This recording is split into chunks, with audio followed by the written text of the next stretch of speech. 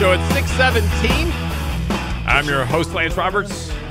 Brent Clanton, our executive producer this morning. And, of course, just for the break, we're talking a little bit about portfolio management and what's happening with the markets and relating it back to something that we kind of can all kind of link to, which is gardening. And so I brought in a specialist, Farmer Bob.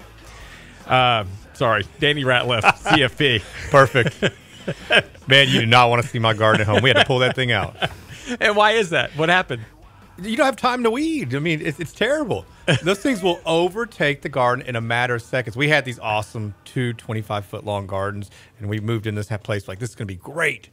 But you literally have to maintain it every single day. Kind of like a portfolio. Exactly like a portfolio. See? And that's what happened. And since we're doing that, I had no time to weed an actual garden. There you go. And that's exactly the point. And if you don't weed, it's amazing what weeds will do. If you literally don't pay attention to a garden, it will disappear. It will just become your backyard again. That's exactly right. And then the weeds will take over your lawn. I mean, it's a bad effect. So, by the way, we have a seminar coming up in our office. It's this Saturday. At what time? 9 a.m. So 9 o'clock this Saturday, and we're actually going to feed you breakfast. And there's only about 5 seats left. We're almost full. So if you want to get by the website, you can go by RIAadvisors.com or either realinvestmentadvice.com, either one.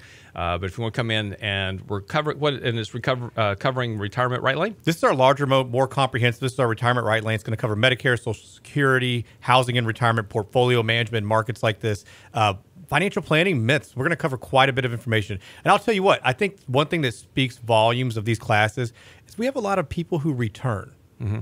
So we're covering all kinds of different information. So are they just coming back for the free kolaches, though? I mean, hey, really. Man, rumor has it we may be having something special this week for breakfast. So I don't know. Don't hold your breath. But if Frank shows up, we're going to be in good shape. Okay, so it's all up to Frank. It's up to Frank. Frank, for listening. Yeah, Frank's another certified financial planner in our office, and his wife is an excellent cook. So, well, I think he's talking about Hertz Donuts. But have you been to Hertz Donuts? No, but I really want to get the guy who comes in Speedo to come visit Connie. So if you're not familiar with Hertz Donuts is this shop. I know there's one out in Katy. There's actually one by my house. And they have other locations. I'm not sure where they are.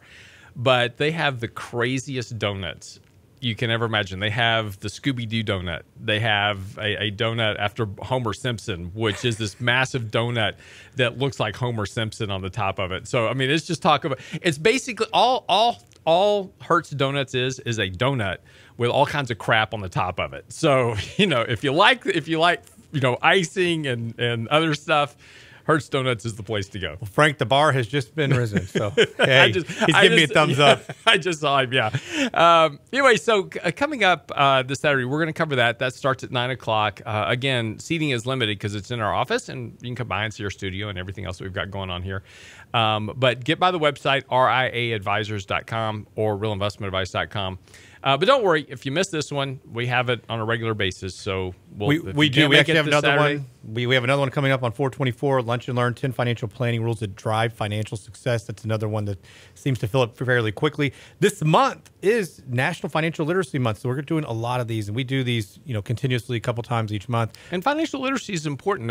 Poll after poll has come out lately that out of 10 financial questions, and we're talking about very simple financial questions like what's a joint account. Those type of things, that almost 80% of people fail basic financial literacy. What's a mutual fund? What's a stock? What's a bond? Very simple questions that really, as individuals, and particularly as individuals investing in 401k plans and IRAs, should really take some time to understand, because, again, the biggest problem that people get into is investing in things they don't really understand. And then they don't understand why they lose money, because they're told that, just put your money in this and leave it alone, and it's like a garden. It'll just grow up and give you fruit down the road. But the problem is that more often than not, the weeds overtake it. Well, that's right. Even with these target date funds, unfortunately, you think somebody's tending the garden, and typically they're doing it very, very sparingly, a little bit at a time. And so it's not always what we think it is. And so with it being National Literacy Month, National Retirement Planning Week, I think these are big things. Come in, ask questions. It's very open format. We love questions, keeps us on our toes. But we find that so often there's lots of times that we underestimate a lot of things in retirement. Mm-hmm. We underestimate how much money we're going to spend. We underestimate inflation. We underestimate healthcare or Medicare, or misinterpret a lot of this information. So we like to spend a lot of time covering those types of things. And Richard Rosso, your partner in crime that'll be there on Saturday, he just wrote an article out today. It's on our website. So if you go to realinvestmentadvice.com, it's called Your Healthcare in Retirement. And it's actually a very interesting read because he's going through the aspects of healthcare and retirement and what we need to be planning for. And when you start thinking about how much money you're going to spend in retirement, when you start talking about $350,000 on healthcare and retirement, it's very interesting. And one of the lines that really stuck out to me in his article today, which again, it's on the website, realinvestmentadvice.com if you want to read it, is that he's talking about having conversations with your children about being caregivers in the future. And I've got 4 kids. And my wife and I have already planned we're just going to live 30 days with each one of them and just, move around. But really, though, we don't really pay enough attention to the risks that we're potentially putting on our children down the road. One of the things that's going on today as we speak is people that are between the ages of 35 and 50 have become this sandwich generation where they're having to take care of both their parents and their kids, and in some cases their kids' depending on how fast it's happening. But they're taking these multiple generational families are now starting to have to come together and support each other. Well, and the problem's only going to get worse as modern technology and medicine gets better and better. Mm-hmm. I mean, I think we talked about it last week. They're going to be 8 times the amount of people who live to 100 in 2050 than there are today. So simply what you're saying is we should adopt Logan's Run. Possibly. Have you ever seen that movie? I have. You have, really? Years and years ago. Most people have not seen that movie. Well, Soylent Green is people. So you're just saying. Problem solved. But if you don't know the movie in Logan's Run, at the age of 35, you leave the colony and you go up to, whatever's up there, right? The Great Place. And everybody's all excited about this. What they're actually doing is killing you at 35 because they can't support the older population, right?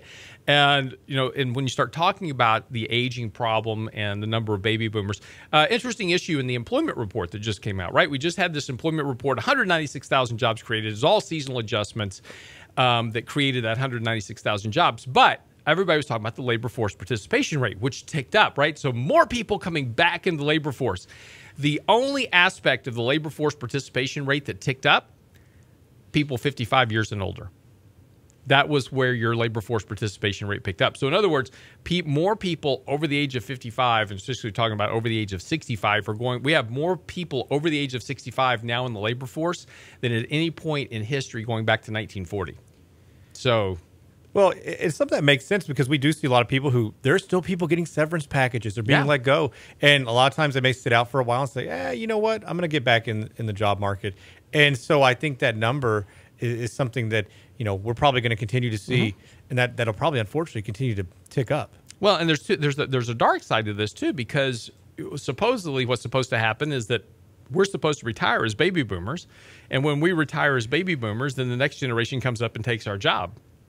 The problem is that us old people aren't retiring, and so the millennials that are coming up can't find the jobs because we're not leaving them. So, and that's creating this kind of this flux in the labor market where, we've got this older generation, and they're working. And to your point, they're working because we feel better. Our healthcare is better. We are living longer. We don't need to retire at 65. We can retire at 70 or 75 because we're still feeling good, right? And if we take care of ourselves, to any degree at all, we can work a lot longer than we have in the past. And that's creating a very interesting dynamic in the labor market because it's changing the structure of how jobs are supposed to turn over. Yeah, and so that's probably a trend that we will continue to see because just like you mentioned, it's going to be people are living longer and the healthcare aspect of it is going to hopefully only get better. Yeah. Well, they just had a study out the other day that children being born today will live to be 150 years old. See, that is amazing.